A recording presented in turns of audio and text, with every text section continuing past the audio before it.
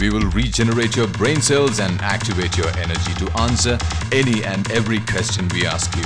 So let's begin.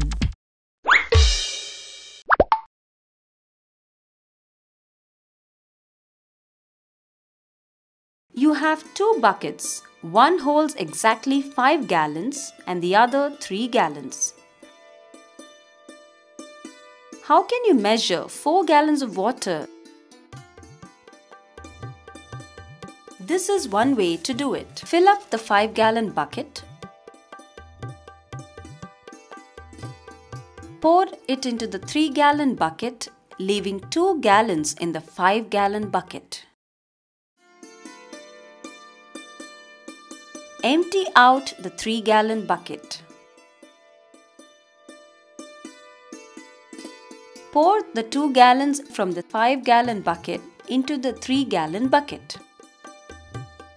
Fill up the 5-gallon bucket and pour it into the 3-gallon bucket until it's full. 1 gallon will fill into the 3 gallons bucket, leaving 4 gallons in the 5-gallon bucket. Yoo-hoo! It's so easy! Why didn't you think of it?